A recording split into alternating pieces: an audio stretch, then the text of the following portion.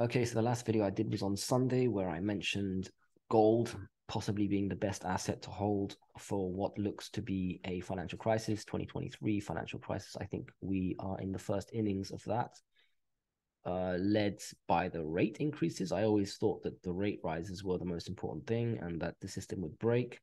And that looks like exactly what happened because banks were borrowing short and buying long-term yields. But since the yield curve inverted with short-term rates going higher than long-term, they were in a losing position and it was just increasingly losing. And yeah, these are just the first few banks to have encountered problems. I still think that there's a 6 to 9 month delay at least from the first rate increases. So we've had quite a few, and there are quite a few banks, and they all follow the same strategy.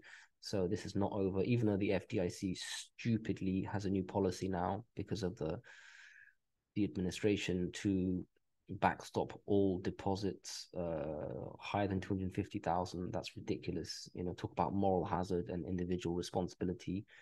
They have enough money to investigate, the banks that they're depositing their money on. So anyway, I'm not going to get too philosophical. I think the whole thing is ridiculous and it's probably the worst case scenario reaction, and it's not over. So let's look at what happened. I'll cover quite a few assets, the usual ones, but also crypto because that had a nice pop that benefited from the banks looking unstable. So I understand why that went up, although it did close below 25K yesterday, despite having a nice move up. I think it almost ventured into the 26K, where it probably did, but it closed below 25K. So that's not the best looking candle. But gold, especially, gold and silver and the miners, I noticed they went up a lot. I did say they would keep going up. I did say silver would have to catch up with gold. And I also said that the miners would have to catch up too, because they were being pulled down by the market, but pulled up by gold and silver, but they would have to be pulled up more because it's the one sector that would benefit. Gold benefited, and that's what happened too. We had a nice +6, +7% day in the miners and silver, so very happy with that. And I also noticed that the miners and the precious metals would go up even when the markets went down. I would all of a sudden see the market go down and gold went up, and the miners, which way they're going to go? Up. And also when the markets went up, they would also go up. So I'm not just saying they kept on going up in one straight line, but overall, I noticed it would go up regardless. So that's very, very nice and healthy to see. And imagine you have a market flush coming, which I think is coming, and the precious metals and the equities go up. That would be beautiful. I mean, that would be really good. So let's take a look at the markets. S&P here, you can see this is the Friday close. Okay, Monday we went up a little bit, although still it was a red close despite this green candle. And then yesterday we tagged the prior resistance. I think what's going to happen here, okay, we've tagged resistance here. We're going to go back down in the S&P. That's what I truly believe. We'll take a look at the Dow Jones and the Russell, but I think those two will lead the way down. I think this little move back up is unjustified. I understand why it happened because we saved the banks from a financial crisis. We did not. It's just a reaction for now. I understand it, but I think we're going to go back down. We tagged resistance, closed below it. The NASDAQ, however, pretty strong stuff. It never really went down too much. Closed, pretty well into above support here, and now close a high of day yesterday pretty much. I still think we're going to close today. We'll probably go down a little bit, but most significantly close below this descending line again. So I don't think the NASDAQ will go higher today. The Dow Jones, though, these two, Dow Jones and Russell, this is what you want to look at. Look at this. Didn't move up too much, a little bit. I think didn't even tag this resistance here. I think we'll go back down, and it won't take much to close below this. So maybe not today, but I think as soon as we close below this little candle here, the low of day, let's say 31,500, a close around there would mean we're going back down to this level, and it would take down the other two indices. And then you can say, wow, the Dow Jones is really going to go to its second last support, because I remember looking at it over here whilst it was making this huge run up here. I thought, wow, how the hell is the Dow going to go back down again? It's got a long way down to go. Well, it stopped acting as strong. It started to underperform the others. It was one of the first indices to go down. Again, not going up too much on the bounce, probably going to lead the way down. And before you know it, we're down here. Let's look at the Russell. Same sort of thing, although even weaker, already hit second last support. Not the best candle here. It tagged this ascending, which acted as resistance. We also have this horizontal resistance nearby. So quite a lot of resistance around here. We closed here. Today, if we go down a little bit, and again, I'll be watching the banks, the XLF ETF, because that will probably lead the market down. Once the XLF goes down, and certain banks like Credit Suisse, by the way, my little favorite, that one might have a run soon. I think the banking stocks will start to flush, taking down the markets. And, we have a bit of a move down here. If we start to test this support here, we're going down to the last support in the Russell. And believe me, if we're going down there, you cannot have these indices green. So if we have a little bit more of a move down and we start to close below this 170, let's say, nice psychological number, and probably is the real support, we're going down to here and we're looking like we're going to flush to new all-time lows. So yeah, and that'll probably help the Dow Jones lose its support. So watch out, this financial crisis is not over, it's just beginning. And at the same time, we have a recession. At the same time, we have rate increases, we have inflation, we have war. It's literally the perfect scenario for a bear market, which we are still in. The VIX, nice spike. Finally, I was giving up on it, and finally it started to spike up, doing what it should do. I did say, look, this descending line would act as resistance if we ever get up there. I did say 30. We did actually break above 30, which is incredible, but look how brief that was. The thing about the VIX is it always gets slammed. As soon as the markets are bouncing or goes up a little bit, the VIX gets slammed. Although I did actually notice some periods where the market would go up and the VIX would also go up. So that's just the VIX being totally underpriced. And, people are making up for it. People were buying it all the way up here in 26 zone when they didn't want it below 19. It's funny how the market works. But, now it's probably repriced a little better. I still think we'll go up a little bit more in the VIX. I think it belongs above 26 right now, between 26 and 30. So the VIX has become relevant again and more trustworthy, let's say. But it was good to see a nice spike because that's what you should get from the VIX in a black swan event. Now let's look at the yields. The yields, I'm going to have to redo my charts because this is just pure fear bond buying. Look at this, just absolutely terrified. Let's buy short-term bonds. And, that's kind of the story behind the crisis. Why am I leaving my money at the banks where I'm getting 0% when I can just buy short-term and get 4 or 5%?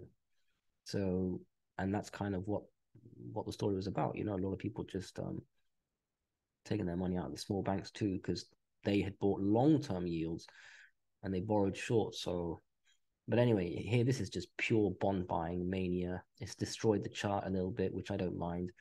It now means this ascending is obsolete completely. I like it when that happens too. These horizontal lines I still think are a little relevant. So because you can see sort of went a bit above but didn't close above here. We closed just below it. So to me, the horizontal still counts. This one, I'm not sure if it counts. Or maybe if it does go a little higher, I've got to see how it acts. Because this used to be resistance, you can see. But again, we just went straight through it. So I'm going to give it one last chance to tag it. But if it sort of closes above or just below and it doesn't act as resistance, I'll delete this. This one too, I don't know. You know what? When you're not sure, just don't have a line, I think. I'll just leave this one up here. This is obviously resistance. They were working perfectly before these lines, but now, because of what's happened, it's no longer the case. Obviously, I can add this one here because this is the low. Let's leave it like that for now. See how it reacts if we start to test these lines. The 2-year, same thing here. I think this low here, which also coincides with this low, kind of counts.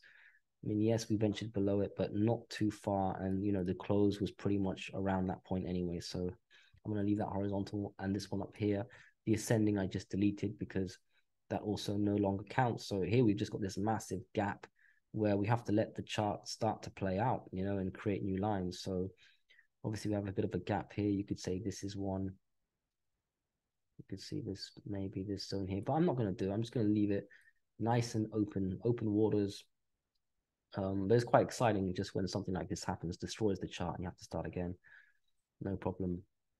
So here, a lot of bond buying out of fear, and now, okay, a bit of a retracement. And will people start to sell bonds, and will the yields go up again? Remember, this is the 2-year. This is the most important one. We have to see. I think the dynamics have changed now. The CPI and the recession and the rate increases has been trumped by this banking crisis. So 5-year, same sort of thing. I think I left the ascending here because it still sort of counts. This one I can delete too.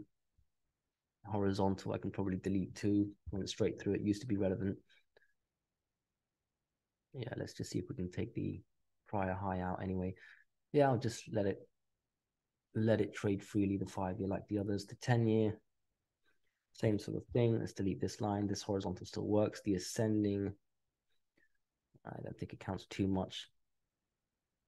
Yeah, let's just see how it goes. I mean, the yields have totally just, the pattern has totally been destroyed now. So let's just see how it goes. So yields obviously destroyed, creeping back up. Let's just see what happens, especially with the news. Now let's look at the dollar. This is also quite interesting. So the dollar went down, which is quite, I'm not going to say rare, but when you have a real crisis, you tend to expect the dollar to go up. Here it went down, and it didn't go down too much though.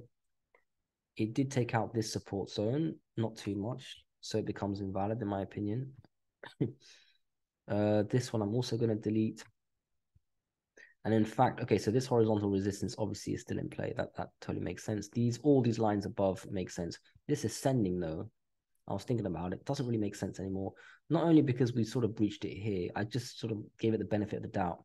But now, if we sort of take out this zone, we're already trading below it. And I think it's better to have one horizontal line than this ascending. I'm actually going to delete this. I've had it there for a long time. I think it used to be relevant, but now, just because of what's happened, I feel like having this one and this one instead. Just don't think the ascending counts that much anymore. So let's see what happens. The immediate reaction was the dollar goes down as the crisis unfolds. It didn't go down too much though. And I did notice a bit of buying, So I just feel like it's not over. We could have a move back up. We could still break out of this zone. Although with what they've done now to ensure over 250K, the dollar cannot benefit from that. And, now there's talk of pausing, or there's talk of 25 instead of 50 basis points. That's bearish for the dollar. So I'm just going to watch it play out because it can go up on a financial crisis moment, which it hasn't done. But also, CPI, interest rates, everything that's coming up here, I feel like it's bearish. So I'm just going to leave these trend lines in and let it test one of them and see how that works out. So I'm just going to leave the dollar as it is. Let's look at commodities. Copper. Okay, so these trend lines look quite good. This one here, it's holding. If it flushes, we go down to here. Yeah, I think these trend lines are correct. So I'll leave it as it is. Natural gas. This one's doing quite well. So, we've sort of retested the zone. We haven't really moved that much in natural gas, actually. So I'm just going to let it play out. I've already bought this zone once. I did say I was going to buy again if we get down here. We didn't do that. So just going to leave it, let it play out. I think we will actually move up. This is natural gas sort of held its own whilst everything else was going down. Oil, look at that. That's gone lower. That's taken out this zone. Now it's in the buy zone. So let's see what happens here. This is looking quite weak though. I can now delete these lines. This isn't a strong sort of support zone, but still, if we go a little lower and close below this, we're going to go to the mid 60s, as I've said before, which is why the lines are there. So watch out with oil. Uranium, which I've never really covered.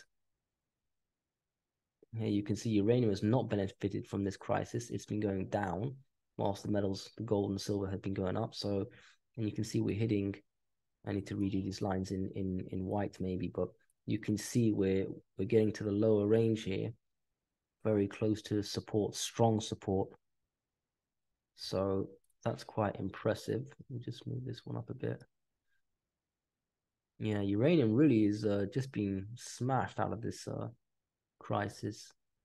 And I'm going to start covering some uranium stocks, Aramco, CCJ, for example, one of my favorite ones. But for now, you can just see uranium has not benefited at all. Now let's look at gold and silver. Massive move up, bit of a retracement today so far. I don't think it'll go down too much. We have these little support zones on the way. It's actually around support now. 1885-ish should be about support. So let's say about there. I do still think that it's possible. If we start to see some banks going down again and the same crisis unfolding with a different bank, we should go and test 1950 at least, in my opinion. So a nice move up, small retracement so far. You can see the support on the way down.